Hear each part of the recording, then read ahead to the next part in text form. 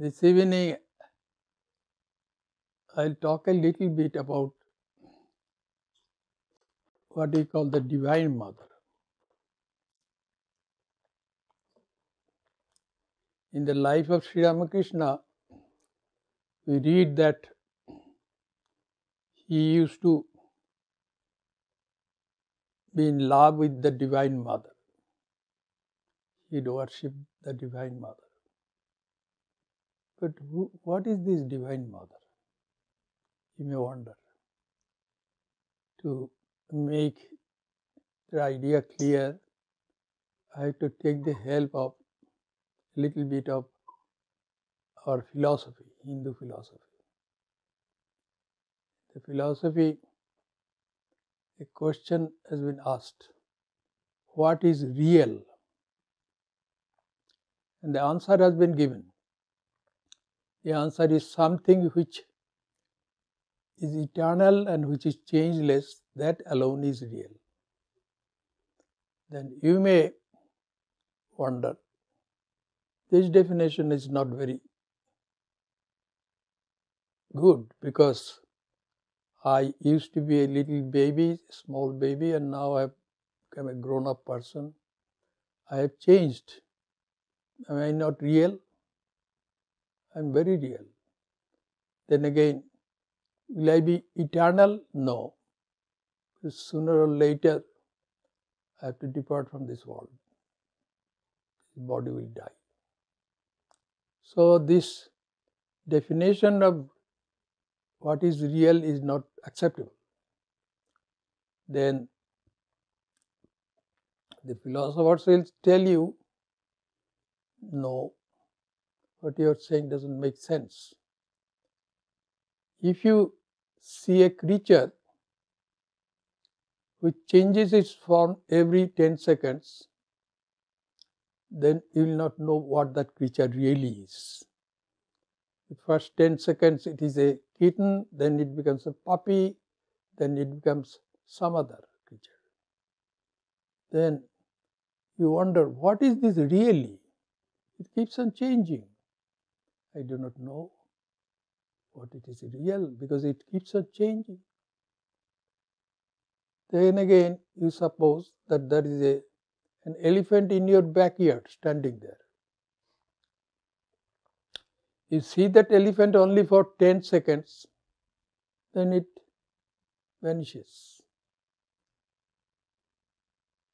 Had it been there for years and years, then you could not say that that was not real.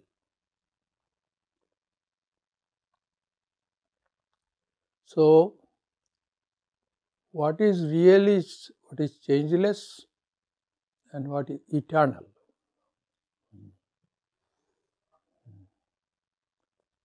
In this world, everything changes. If we look around, we'll see that everything changes and nothing seems to be eternal. So then this world is not real. The Hindu philosophers will say, yes, it is not real, but it appears to be real. Then what is real? Is there anything which is changeless and which is eternal? The Hindu philosophers will say, yes, there is divinity. God is changeless and eternal.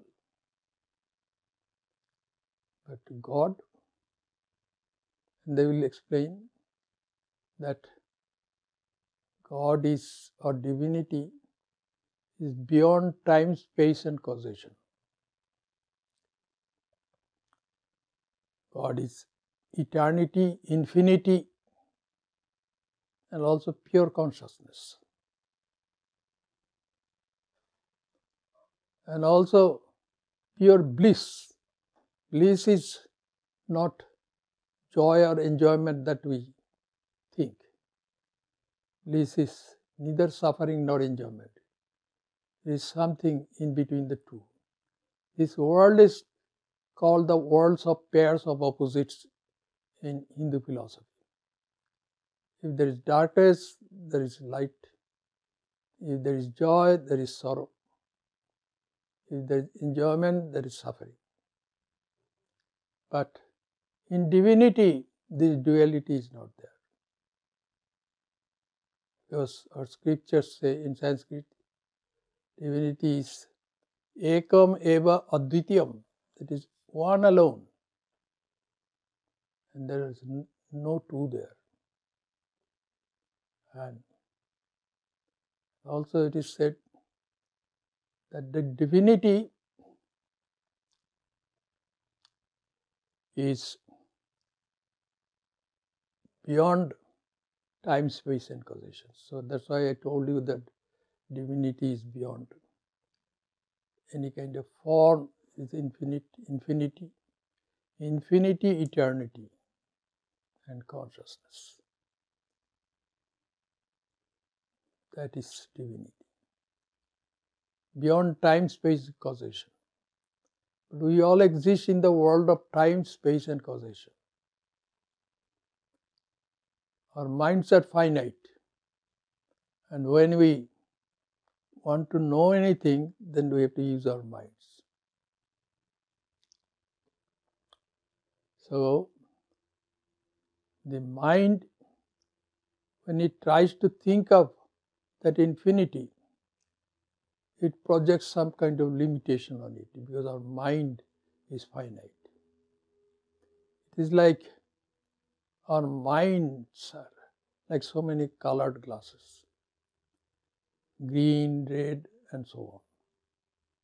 And if we look at the grey sky of Seattle, Seattle sky is usually grey, there are clouds there, then one who is looking at the sky through a pair of red glasses, the sky will look reddish, and the other one who is looking at the sky through a green pair of glasses, then that will be greenish and so on. This sky does not have these colors, redness or greenness. These are being projected by the colored glasses. Every human mind is like a pair of colored glasses. Not two minds are alike. That's why when the human mind tries to think of divinity, which is beyond time, space and causation, beyond gender and everything, then the mind projects some limitations on that divinity. The first projection is a personality. So divinity becomes a person. A person who loves his father would like to think of the divinity or God as father. Another person who is fond of his or her mother, then will like to think of God as mother. And all this motherhood and fatherhood, these are being projected by the finite minds of individual beings. But divinity is beyond gender and everything, beyond form, formless. That is very interesting. So, there are some people who would like to look upon God as Father. And they look upon God as Father and they will adore God as Father. There are others who would like to look upon God as Mother, and they will see God as the Divine Mother.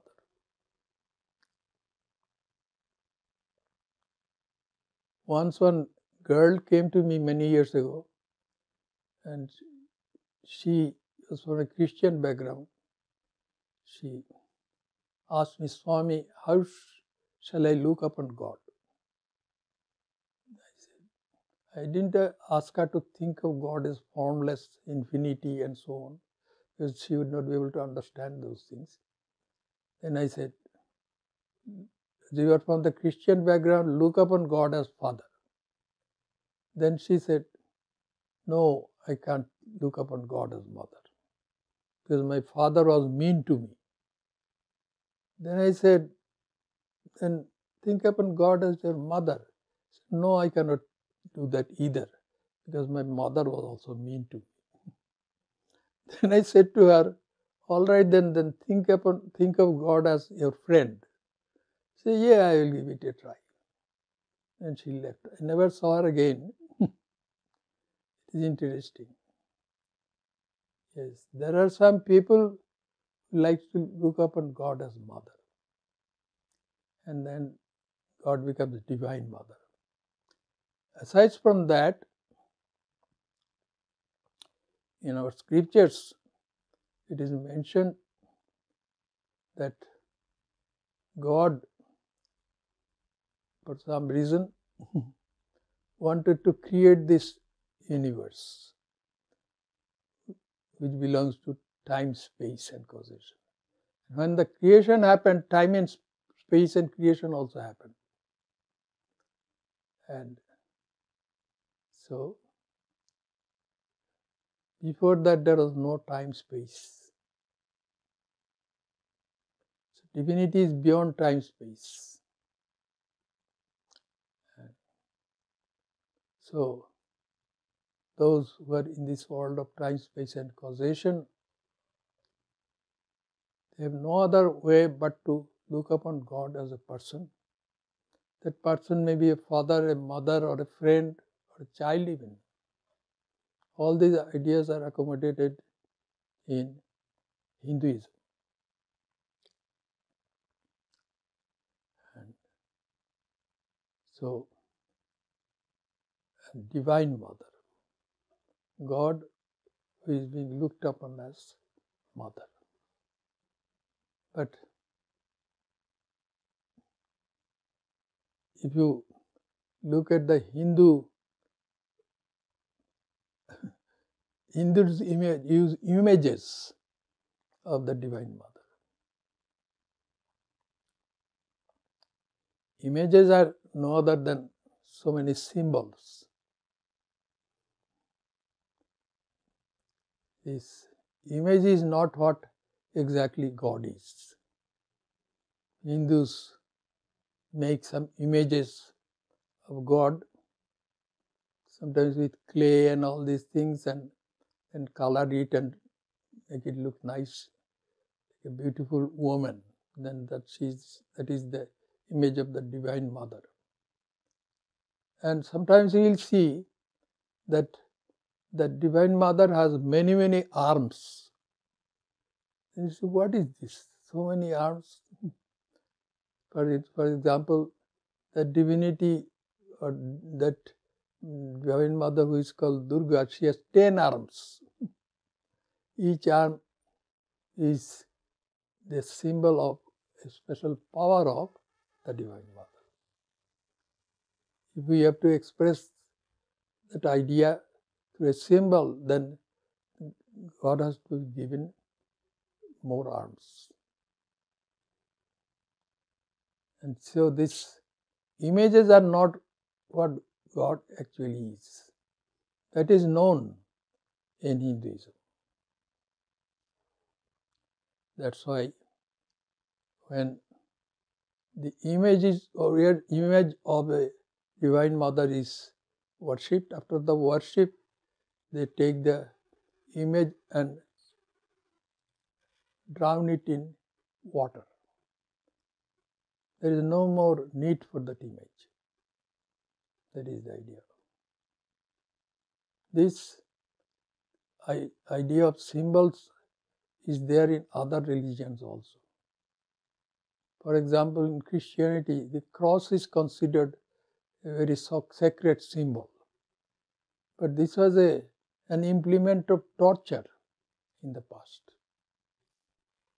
People would be crucified. But as Jesus was crucified, that's why that cross has become something holy. It is a symbol only.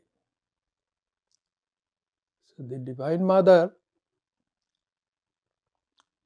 is no other than divinity, which is being considered a mother by those of us who are in the world, in this world of time, space and causation.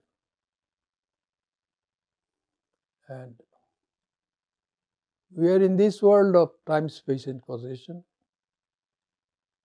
because we have minds. And every mind has ego. Ego means I or self. We are not that ego. We are beyond our ego. Because the owner and the object owned cannot be the same. They have to be separate from each other. If I own a car, I cannot be that car because I am the owner. The same way, I cannot be my physical body, I cannot be my senses, I cannot be my physical strength because I own all of them. And I cannot be my mind also because I own my mind. But there something has happened. My idea of my individual existence is a thought of my conscious mind. I or ego. It is a thought. So truly speaking, we cannot be that ego. We have to transcend that ego. Then we will be what we really are. We are divinity itself. Infinity, eternity, consciousness, that divinity. The other day I was saying to some of my friends that we all individuals are like waves in the ocean of divinity. Ocean is limitless, almost infinity. And waves, each wave is an individual. Each wave thinks that it is different from other waves. You go to a certain wave and the waves have the power to talk, and then you say, you are a wave. And the wave will say, yes, I am the largest wave here. Look at other waves, they are much smaller than me. Then, much smaller than me, I am bigger than them. Here the wave is an individual who is identifying with his form, and that's how it is. But we know that if this identification is gone, then all individuals will become the infinite ocean. So also Divine Mother or Divine Father, they are all divinity. They are all divinity, but from our point of view, there is a Divine Father, there is a Divine Mother, and so on. Because we are identified with our ego. That's why Swami Vivekananda used to say that unselfishness is divinity. And selfishness comes from ego. If there is an ego, there will be selfishness. Ego is the self. So unselfishness is divinity. You have to transcend that ego. And that is divinity. And it is strange that in every individual being, there is a tendency to go beyond limits. Once a little boy came here, he was wearing some kind of robe. I asked him, what is that robe you are wearing? Then he turned around, and on that robe, a big capital S, letter S was there. Then he turned back to me and said, I am Superman, Swami, Superman. So you're a Superman? He was not even a super boy. He said, yes, I'm Superman. I can fly through the air. I can kill elephants, tigers, lions. That little boy was saying all those things. The little boy wanted to transcend limits. A person who has only $10,000 is not happy with that amount. He wants to acquire $1 million. Then he's a little happier. But then when he compares himself with others who are billionaires, then that person becomes unhappy and wants to get more money. So that is, we have a craving for infinity in us. We are not satisfied with anything which is finite. Finite beauty, finite strength, finite wealth. No, we are not satisfied. Because inherently we are infinity. Infinity is divinity. So that's why all the theistic scriptures of the world, they say that God is omnipresent. God is present everywhere, in every person, every individual. We are all divine. When Jesus Christ, he gave his last teaching, highest teaching. He gave some lower teachings also. And he said the highest teaching is, be ye perfect as the Father in heaven is perfect. That means you have to be divine. And in Hinduism also, they say that Tattamasi, you are that divinity. Aham Brahmasmi, I am also divinity. Sarvam khalu idam Brahma, everything is divinity. These are truths which we have to experience sooner or later. How to do that? By transcending our divinity. How to do that? By becoming unselfish. So unselfishness, practicing unselfishness will eventually give us the experience of divinity. Then we won't be there. Only divinity will be there. This is a great idea that we find. Until that condition has come, we have to look. We have no other alternative but to look upon God as either father or mother. And Sri Ramakrishna used to say that God is divine mother. Why mother? Because when God creates, God is considered a female. In most of the scriptures of Hinduism are written in Sanskrit. And so when God creates, God's creative energy is called Srijani Shakti. And that Shakti has feminine gender. That's why when God creates, God becomes a female, so to say, and then God becomes a mother. And mothers give birth to babies, So the Divine Mother has given birth to this world. So this is about the Divine Mother. Thank you very much for being patient and sharing some of my thoughts.